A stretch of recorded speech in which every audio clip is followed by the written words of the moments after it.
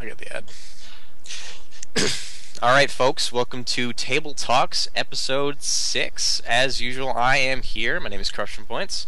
Joining me today is Toxic, the majestic worker of the board, and the special guest, Katie. Also, Firearms on Tumblr. Did you talk about props, using props at the table, using props with your players, and making the best game you can with tactile, tangible experience. With that being said, Katie, I'll kick it off to you, and let's hear what you have to bring. All right. I do a lot of props for the table just because I enjoy making things. I'm the artist of our group, so yeah, I like having a physical thing at the table to throw at my players when I have it available. Not sure what other kinds of introduction we want to do for this because props are pretty straightforward. It's a physical thing. Here, have it. Have fun. What are some things that you've brought to your tables? The most recent one I made, which is on my Tumblr, is the official Indigo Pokemon League handbook. The contents were written by Rashiko, based on an 1880s boxing handbook, which was like boxing, clubbing, and other manly sports. So it's appropriately old-timey and ridiculous and honorable, which seems fitting for this version of our Pokemon world. I dyed it, and I covered it in disgusting grit, and I sewed it together, and it's actually just a full handbook thing. As you can see here, those are the pages drying. But it's a fun thing to have at the table. It's an actual physical document. It's a thing you can read. It's an in-world document, which I always think are really fun. Because, like, providing summaries of things is one thing, but having an actual physical thing that this is what your characters find, this is what they read, I think makes for a better experience. So when it comes to, actually I'll get to that in a second. Other props that you might have done, is it all a matter of, here's something I think will help the narrative, here's something I think will help the story, or have you ever had a prop that was more for mechanical experience? I tend to do mostly narrative-based ones, just providing more world background, providing in-game benefits, I guess, because like I got this one over here.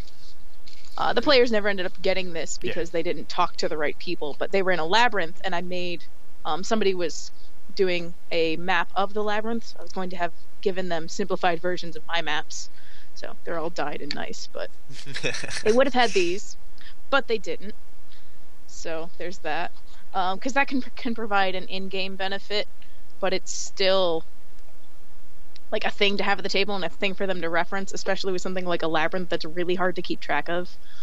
Other things I've made, I'll do plot hooks, which for my old D&D game when I was running 4th Ed, I had a character whose background was a bounty hunter, so I was constantly giving the character their bounties. This one was not actually from the organization that they worked for, but it was sealed in wax, because that's fun, and had a very basic, here's the people you were supposed to kill on it. The ones that they were getting from the government had a full seal on the corner. They would give more detailed information, like this is what this person does, this is what they look like, this is what their abilities are. This one has a slight seal. I don't know if you can see it because it was from like an assassin guild, so they had that.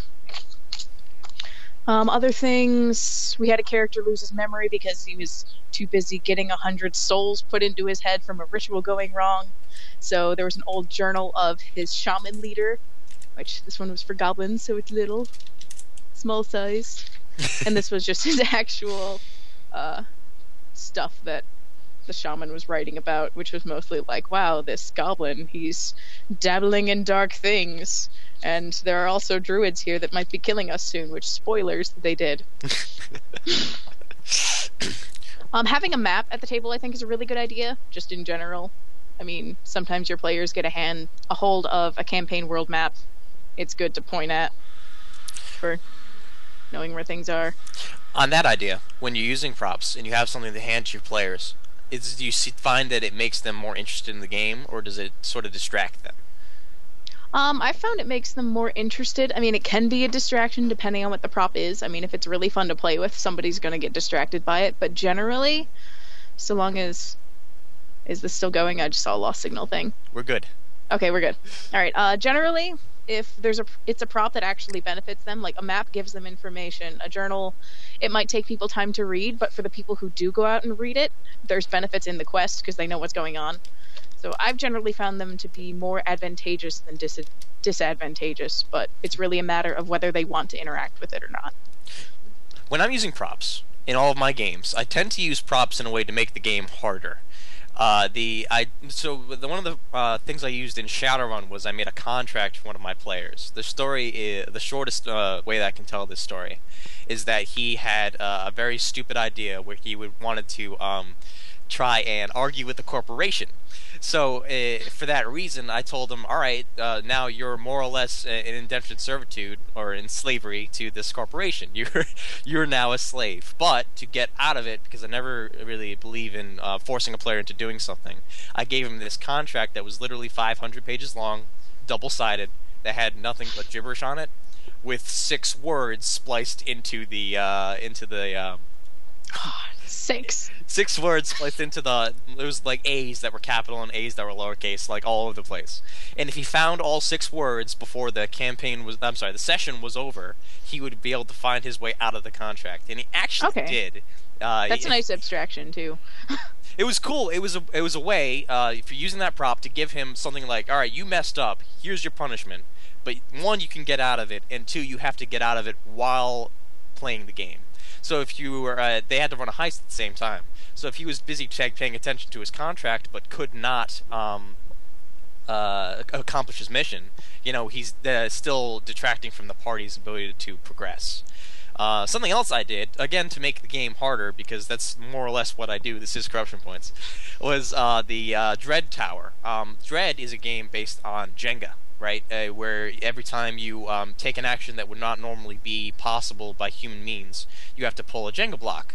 So to make this even harder, I painted my Jenga tower black and then lit oil lanterns around it. It's a horror game.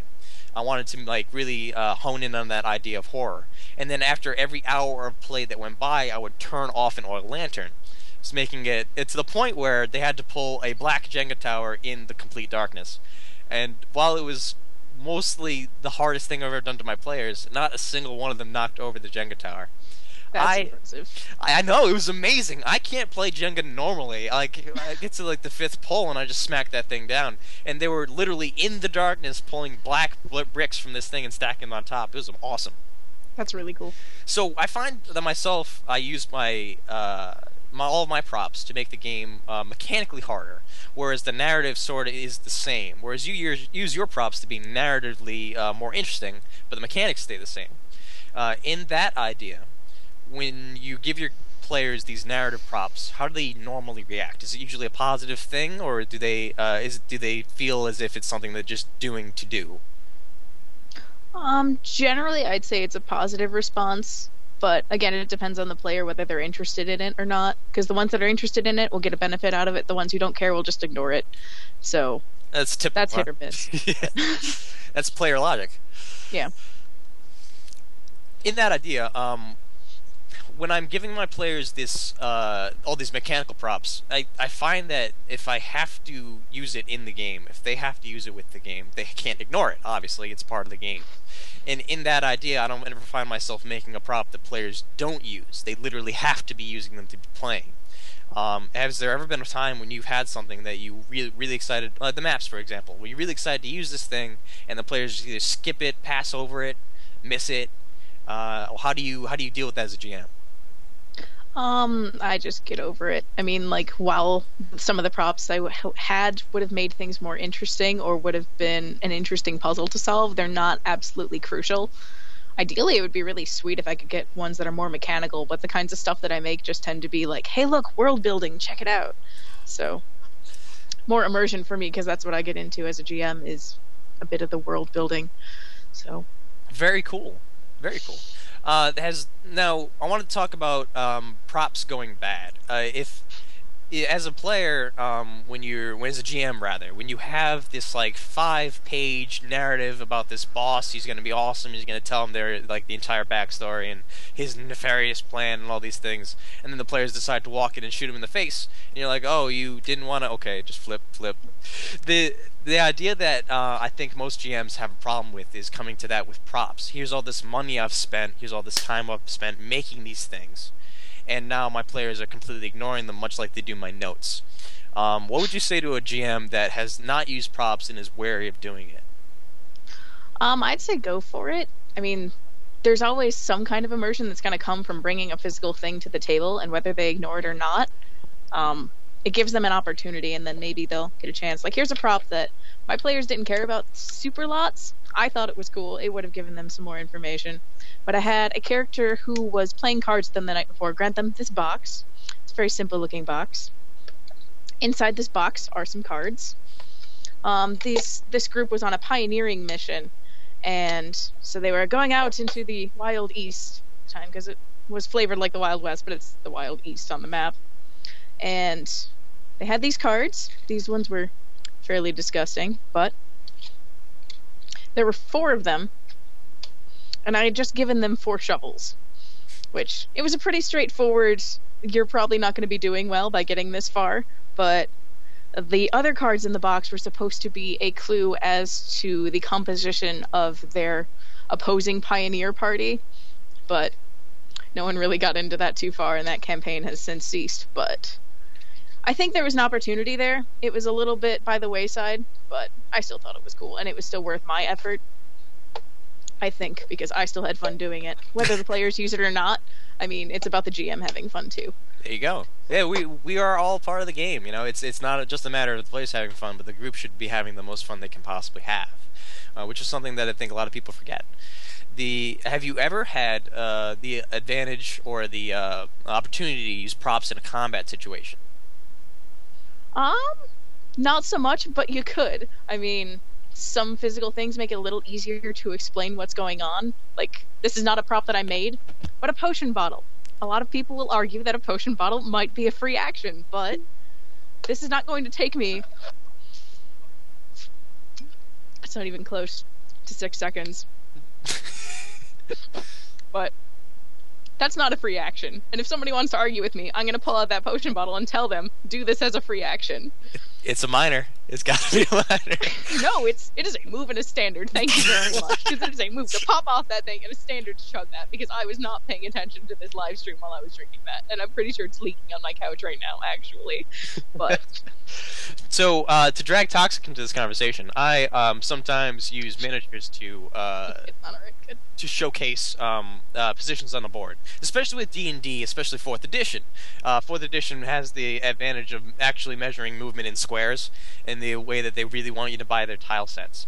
I happen to have a mat, but for games that are less specific about squares per distance, is it possible to use miniatures for a combat situation, and do they help the game? Is that me? Well, it is you. Okay, I gotta think of stuff. I've been just out of it for now. I'll take it first. Let's take it first. I'll kick it back to you. So when I'm playing Dungeons and Dragons, when I'm playing that kind of game, it's a lot to do with where you're standing and how you're standing on it. Flanking is a big deal. Seeing that you're on different sides of an enemy gives you combat advantage, gives you that +2. I often like to make my encounters, my rooms where fights are going to happen, interesting in themselves. I find sitting in a square where the enemies are on one side and you're on the other side, that Civil War sort of like stand and shoot model is really, really boring. I don't like to have dudes with guns on one side and bad dudes with guns on the other side. In that idea, I try to make the whole room either something you can interact with or dangerous in one way or another. And the best way to show PCs that, you know, if you're standing here, you're going to get hit, is by having that kind of, not so much a prop, but a miniature. You know where you are, you can see where everyone else is, you can see where the enemies are. And it's important to have that. But a lot of games don't really have their own set miniatures. I often end up using the Space Marines for mostly everybody. Space Marines and Necrons. Necrons would be bad guys. But in the idea that there are games that do not have, you know, set miniatures, do not have movement in squares, do you think it's possible to use miniatures in a way to represent your person, or does it take away from the game? Yeah, I mean, I've tried to add miniatures in for games that don't use squares and stuff like that. But the biggest problem that I find that I have is that everyone has an idea of how their character looks in their head. Everyone has an idea of how other people's characters kind of look in their head. And I find that miniatures kind of take away from that, because you're never going to, like you said, you use Space Marines and Necrons, and no matter how hard you try, you're never going to get a model that looks like your character. And that's my problem, my biggest problem with using the models. I mean, I was using tokens in the only game that I've played with miniatures was, just tokens, and I think I was like playing a Tauren, and my token was a dwarf, so it kind of took away a little bit there. Yeah, a lot of the ideas that. No, I'm sorry, Katie. Go ahead. You want to jump? Yeah. Because it's really about having an idea of relative placement at the table. Because I mean, it doesn't have to be a perfect 1-to-1 ratio of like what your character looks like to what their miniature looks like. Because the point of the mat is to have some sort of visual component to figuring out where everybody is laid out. And I mean, like, I use beads a lot. Let's see if you can get a look at these. I mean, they're pretty basic. I mean, somebody represents blue, somebody represents green, whatever. Here's beige number 1, here's beige number 2 that you guys are fighting. Because, I mean, having even a relative map, whether you're on a grid or not, helps a lot more than everybody kind of trying to decide, well, I think I'm about 30 feet that way, but I'm not quite sure how far the dragon can shoot lightning at me. I mean, like, while the map helps for giving a mechanical, this is exactly how far away you are, I mean, even just having a basic thing for relative location can help, as opposed to just all in imagination space. Yeah, and I think there's room for both, and I think it really depends on the encounter. When I was playing Dark Heresy, and there was a hotel room for a very specific, very general idea of an encounter. There was a hotel room and an ambush set up in the adjacent hotel room, and the idea was the players are going to walk in, not know there's an ambush, and then a grenade flies through the wall.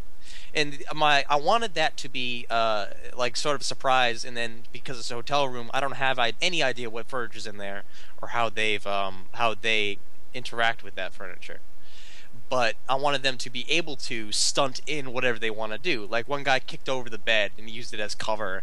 Another guy like ran into the little kitchen dinette set and like used like the fridge door and stuff like that, where I didn't have a physical representation of what was in there, but I allowed them to do it.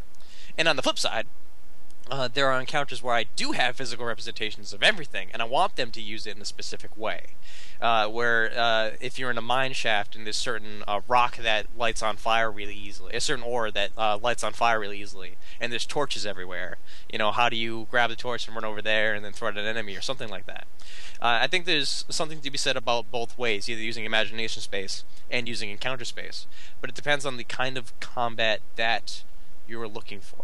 I think it also depends on the combat environment, because like you were talking before, when you have an environment that you've presented and you have various aspects of the location that you want to integrate, it's different from like a hotel room, which has a standard layout and most of the players are familiar with what a hotel room looks like, whereas your customized encounter location would not be as common of a language for them. Right. No, that's a great point. Yeah, everyone knows what a hotel room is and what might be in it, but not everyone knows what an office building in the 26th century would be like. It's very interesting. That's a great point. It's very interesting to sort of set up that kind of thing. And I know I've seen on Tumblr and all over the place. Really, there's people that use all sorts of different icons to show their characters. Either they be little counters or clear plastic triangles are a big thing. And sometimes the Reaper minis are fantastic. Those are cool. I like them. Toxic, the thing I wanted to bring up to you specifically, if you had a group where everyone was local, everyone was nearby, and you could give everyone the opportunity to buy a mini and paint it themselves, do you think that would make them attached to their character more, or do you think it would just be more or less a waste of time for a small aspect of the game? If I can, I just quickly go back to what I was saying before with the grid and all that. I find like when I'm GMing, I don't really want them to know the exact ranges, like, because I figure like their character's not going to know exactly how far the enemy's going to shoot. But if I kind of give them a rough estimate, that's just how I like to work it, because I don't like to bring in too much mechanics and because then you get that player who's counting out exactly 30 feet to see if they're in point blank shot range or not. Spot, and yeah, It's more fun. Rules lawyers, But, the worst. But yeah, getting back to your question, I think it would add something if they're painting and if they're maybe converting a model even. Putting some effort in, and I think the smallest parts can actually bring a big part to the game. May seem kind of small, but at the end of the day, I think it would add a lot. Yeah, I think there's something to be said about, I really like tabletop wargaming. I really like 40K. I really like War Machine.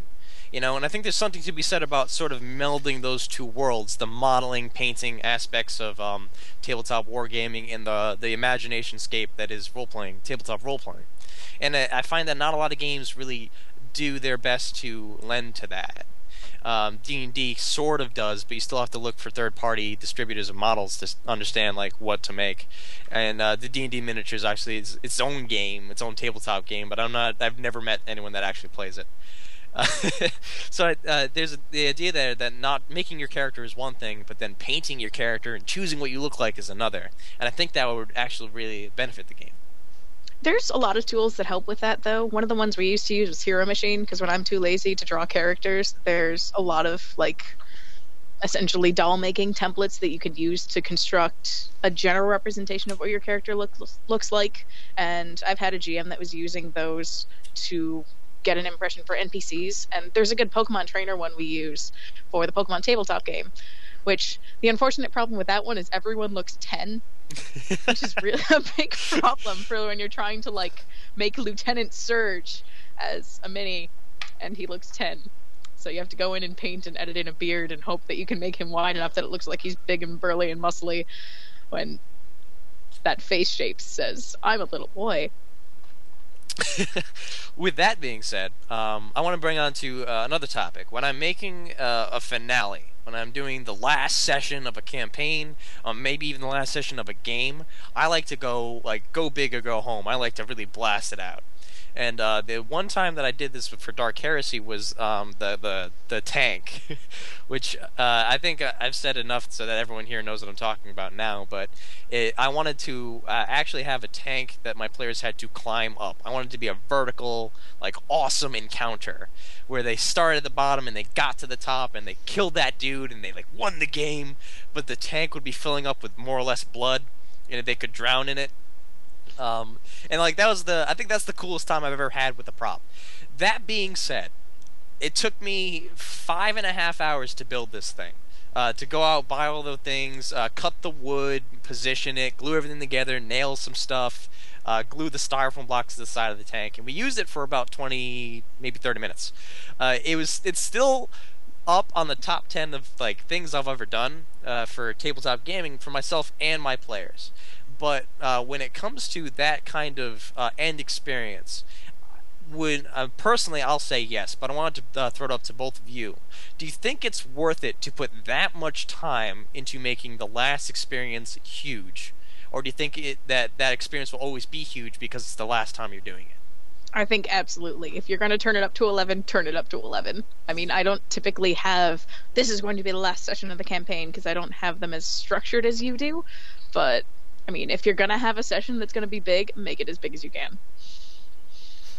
Yeah, I mean, I give everyone props for using props, but because I mean the biggest thing I've done is I go this when it's a shopkeeper, just so they know they're talking to a shopkeeper. That's the only thing I've done. I really don't use props. I just explain everything. So yeah, but I mean, if I had the time, I'd definitely want to do something like that. That looks amazing, and I kind of want to do something like that now. But all my players live in another country, so maybe I'll have to send them letters. If you do Skype stuff, I mean, you can still have physical things. I mean, this flag, this is not for me as a GM. This was just to have, and I had a character who carried around a skull, and it's so much more interesting to be oh yeah, this is my cousin, than it is to actually just, give that description. I mean, it's one thing to see me interacting with it, and another to have me talking about interacting with it. All that being said, actually it brings us almost to the end of our show. So the idea that we've all collectively come to is that props are great and use them. I think that's where we are. Is there anything that you'd like to say to conclude, Katie, on making props, using props, best ways to do it, and best way to start doing it? Best way to start doing it is come up with something you think would be cool for the players to actually have and interact with. Make it important, at least enough for them to care, and make it realistic. I don't know. I have a lot of fun dyeing paper. It's a really simple way of making an aged-looking document, and the difference between this and a printer white sheet of paper is enough to make players go, wait a minute, that looks interesting. And if it's another thing to get your players like more engaged at the table, then go for it. All right, we contend with enough when it comes to distractions. I think dragging them in by having something they can play with is a good idea.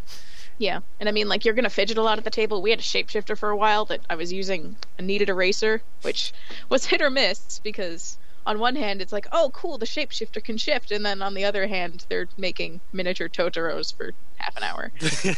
Yeah, right. It's a double-edged sword. You never know when a player is going to be more interested in the prop than the game. Yeah. I'm running my thing over Skype, so all of my players have a computer in front of them. Yeah, that makes it difficult. They have the internet at their fingertips, so distraction aplenty. You have no idea whether or not they're paying attention or what they're paying attention to. Yeah. Wait, what are you doing? What are you making that face for? All of that said, I think that brings us to the end of our show. So thanks everyone for joining us. Thank you so much for Katie coming on and Toxic manning the board. I do not know how to do this yet, so I really needed that. Thanks for the technical help there. Dice Troop will always provide these videos for free, but we do take donations. It's on the Dice Troop main site. You can talk to Fox about that. Also, you can view any of our Tumblrs for various ideas on this. Literary Firearms is Katie's, and if you go to her props tag, she'll see all these things that we brought up. Mine is Corruption Points, and Toxic is Toxic Painting. Tactician Toxic. Yeah. Tactician Toxic. Ooh, yeah. I like it.